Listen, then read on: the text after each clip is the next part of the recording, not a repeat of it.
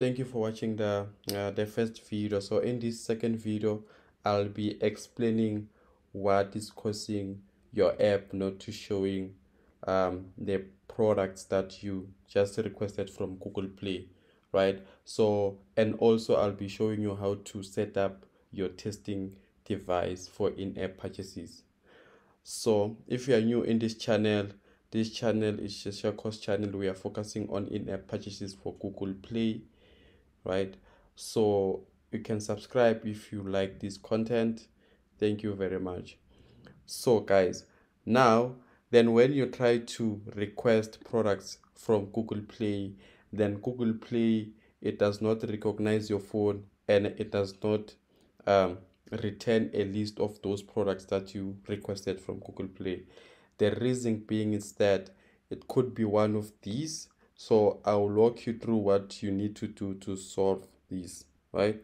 So the first thing that you need to do, make sure you have billing permission in your manifest file. Then the second thing, you need to sign and upload your app into internal testing only if your app is still new and you want to test before it goes to production.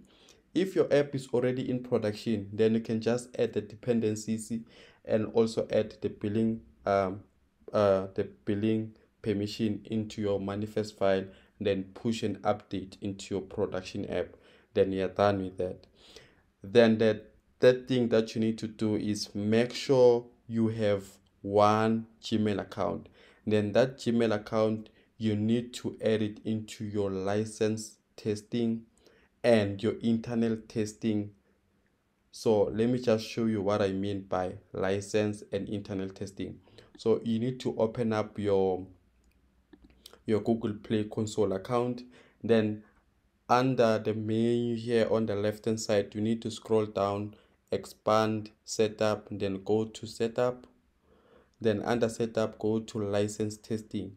Then under license testing, you need to take this email account, just put it there and add it here under license testers, right? So then you can save those changes.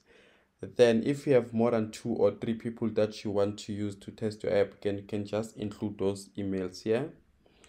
Then the second step is to go to your internal testing. Here under testers, go to internal testing, then create a mailing list with your friends, or you can just have one email here. Then add that email, which is the same email. Make sure it's the same email. Don't add a different email because it's not gonna work. Then you can just check mark this, then you can save the changes.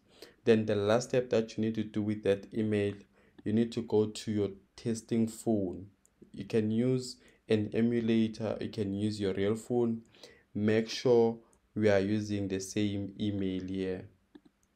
So as you can see, this is the same email that is under license testing and internal testing.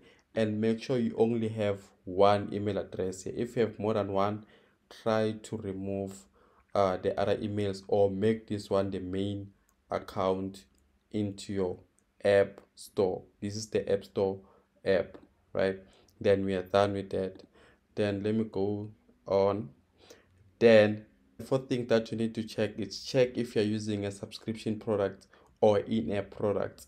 So most of the people, what they do is they come here when they're creating a list